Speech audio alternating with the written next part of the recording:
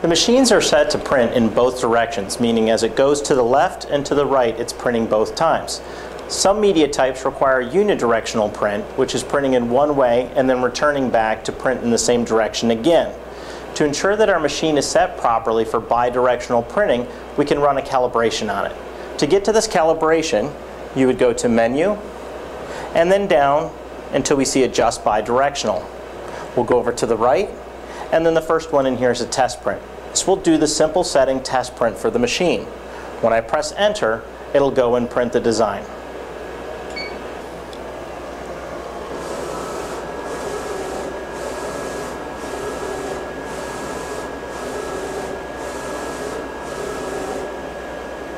To feed the material out, I'll press Menu to get out of the menu settings, and then the down arrow to send the media out.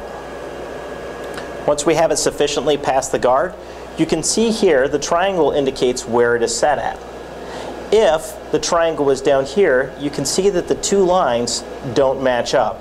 We want to have this so that the lines are matched up and form a perfect line going across, where it's not deviating to the right or to the left of it. If I'm happy with this setting, we'll leave it where it is. If I needed to adjust it, either in the negative or positive direction, we would go back to the menu, into that test print for it, and to the simple setting. Let's show you how that works.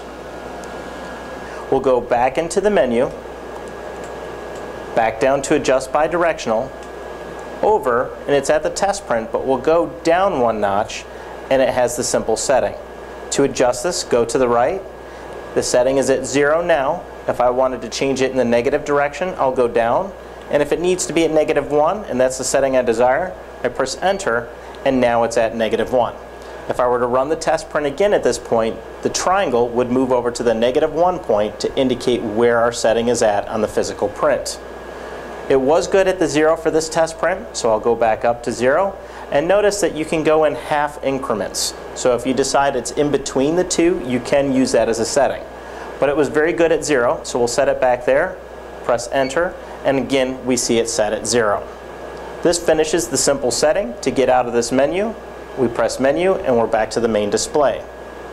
To get into the detailed settings for bidirectional printing, again we'll go back to Menu and down to Adjust Bidirectional, over, and this time we'll go down past the simple setting, and the next one on here is detailed setting. It indicates to go to the right, and when I go over there, now we have the test print option for the detailed setting. I simply press enter, and the machine will do the detailed set print.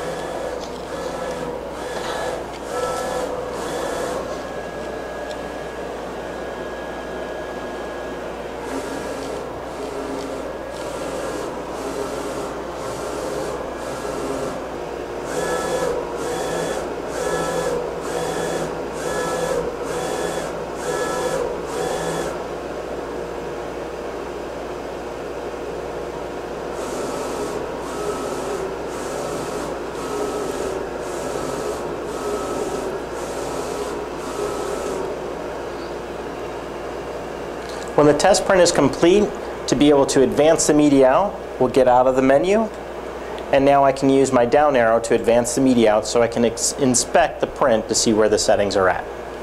Again, we'll inspect each one of these as we did in the simple setting, looking for the value that reads the smoothest line going across and looking at the triangle to show what it indicates. In this one here, I can see it's not quite where I want it to be, and the +1 is maybe a little bit to the right, so it's a value that's in between these two. I find it useful to use a pen and put a mark or circle the area that I want for the value, so that when I go back into the menu to enter all these in, I can visually see where each one of them is, and it's much easier to enter in.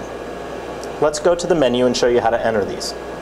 To enter in the values for the detailed setting, again we'll go back to the menu, and again down to Adjust Bidirectional. Go over, and then down to the detailed setting where we went over before to get the test print. Now that the test print is complete, we'll go down to Setting and over. This is where it has the individual numbers for the lines. Each one of them would have a value in here that corresponds to the triangle or to the desired setting for each line. If, for instance, for line number 1, I decided my value was a +3, I would now go up until I got to +3. I would go on, I don't have to hit the enter, I would go on to the next value and across the board. If this one needed to be -1, I would go to -1. Again, I go over, and this now takes me to line 3 and 4, and we would continue on through the lines. Since the first two were good at a 0 setting, I'll take them back down for our current print, or up as need be. And we'll go to the last one, which we had decided was a positive half value.